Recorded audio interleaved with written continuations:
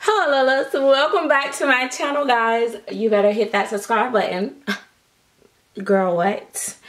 Click the like button, click the bell to be a part of all notifications, and make sure you guys are following me on my new business page on Facebook. It's Miss Serenity Smith. That's where I'll be posting babies that's available for sale, and also sharing my personal collection as well and some of my previous work, so you can kind of see a little bit of things that I've done in the past and things that I'm doing now.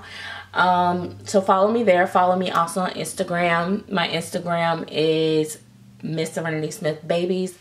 And other than that, the only other place where I post my babies for sale, and usually one of the first places, and kind of let people know what's going on behind the scenes, what's coming up, is my paid channel membership, which is called the Chatterbox. The link is in the description bar.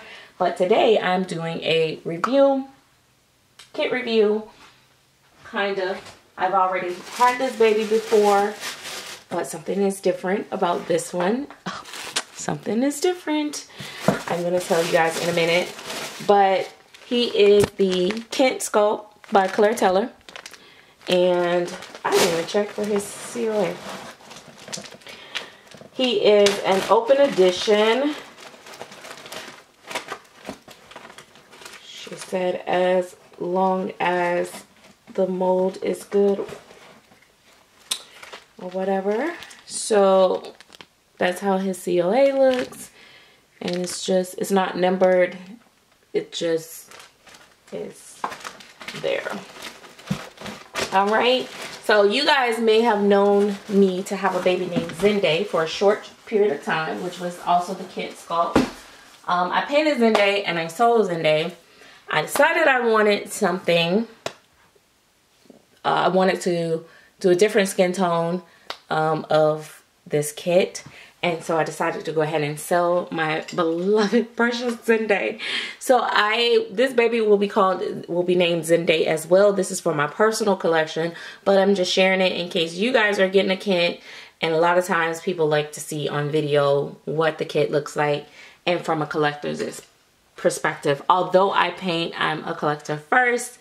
So let me do what I do. All right, so Kent is, I think 19 and a half, 20, wait, oh gosh, I don't know. Don't get me with the specs or whatever. But anyway, he's a very freshly newborn baby, okay? So we're gonna start with his face and all. So he is a sleeper, of course, and these are his ears, very detailed. He has an open mouth. His tongue is movable inside. This baby does have a drinking wet. I did opt the drinking wet for this one. He has a little bit of gums, and you really can't see the drinking wet in him, but it's there. And I have checked it to make sure it works. And it works. He has open hand here. Oh, his fingers are separate. And then he has a fisted hand, which is not just balled and fisted, but has like nice little position there. He is, of course, the super soft silicone.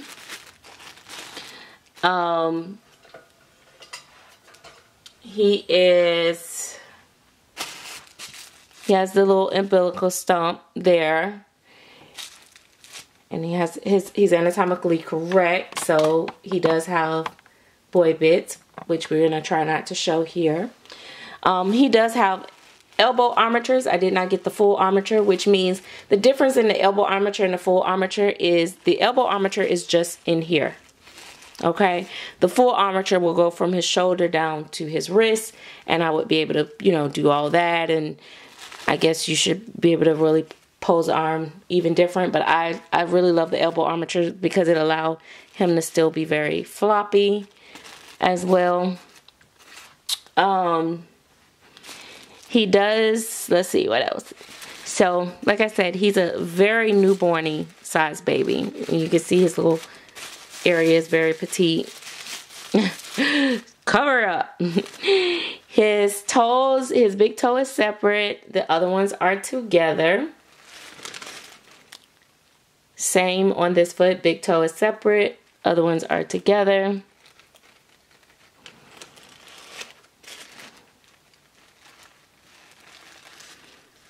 He has, oh, sorry. He has a really nice defined ankle bone. I love his feet because they are a good size. Not too small where he can't fit shoes and stuff. So the difference in this one and my other one is I asked Claire would she please give him some armatures in his legs. He's very petite in his legs and stuff, and I just, you know, I'm so in love with my Nori and how I'm able to really like pose her with her armatures and stuff like that. And certain babies, like I didn't want them in my Willow, and I love that Willow does not have them. But with this baby, because he's pretty, you know, thin, I like them because I can keep him in, you know, where I could ball his, you know, scrunch his little legs up, and I think that's really cute. And so, yeah. So he has a full armatures in his legs. Oh, I love it. I love it, love it, love it. He doesn't have it in the hip area, so, which is fine. If he had them in his hip area, he would be able to like really like push up and hold up. But all I care for is that the legs don't have to be like straight. I mean, you could do that without the armature too. Alright, so we're gonna flip him over. He has the most perfect head shape ever. Claire is definitely great at head shapes of her babies. Love that. Oh my god, I love this boy. So he has a cute little tush. I love me a cute baby tush. Perfect little tushy tushy. And that's his little feet and his little legs. So of course, you know, I always do this with my babies. And that's push them up. A lot of people, and I talk about this a lot, I like to say this a lot of people are afraid of armatures and stuff, and they're like, oh my god, oh my god. I think when armatures are installed the right way, they're perfectly fine, and they're like really nice to have. Just my opinion. It's my personal taste. I love babies. I like to have a variety. I like having babies without them, and I like having babies with them, because sometimes I do just want the dangle. I just want my babies to be just super floppy, and I can do all types of poses with them because they don't have an armature. There's no limit. There's no stiffness and stuff like that. He has to get a bath, so if you see little stuff on him, a lot of people don't understand that when you get kits, you have to really clean them, and that's just silicone, like loose silicone that's on him. And you know, little things you might have, you know, where when they come out, the moles, a lot of times they don't come out perfect, and sometimes, you know, it's some seaming that has to be done and stuff like that. And you know, or when they install the armatures and stuff like that, and you kind of fix that as a painter as you go. So, ooh. So let's see. Let me see if I can show you guys. He's very flexible. As you can see, like, he's flexible. He has a beautiful neck. He has a very beautiful neck. I love the way his neck is. Like when I painted the first Zende, and he would be in a car seat, the way his neck looked, it's like so realistic. It's so beautiful. I love it. So he's very beautifully sculpted, and I'm excited. I can't wait to paint him.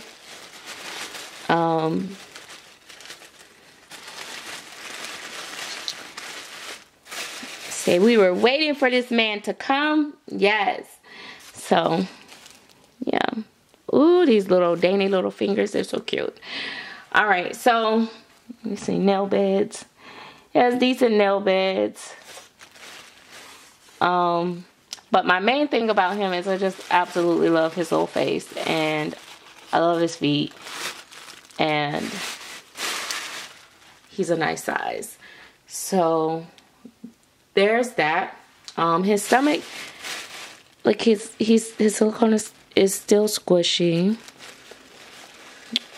very, you know, soft and squishy. He's not a marshmallow soft or anything like that, but he is super soft.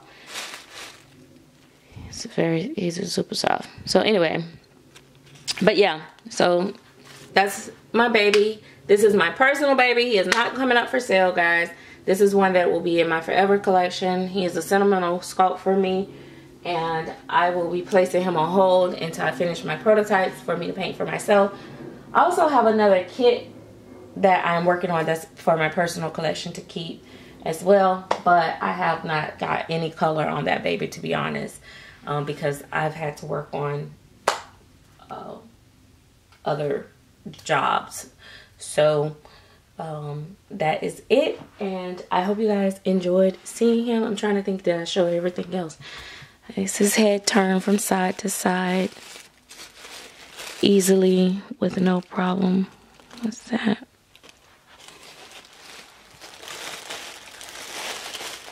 Oh, yeah, his head turned side to side.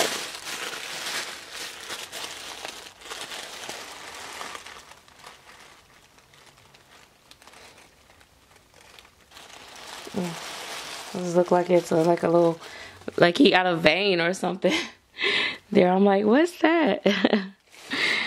But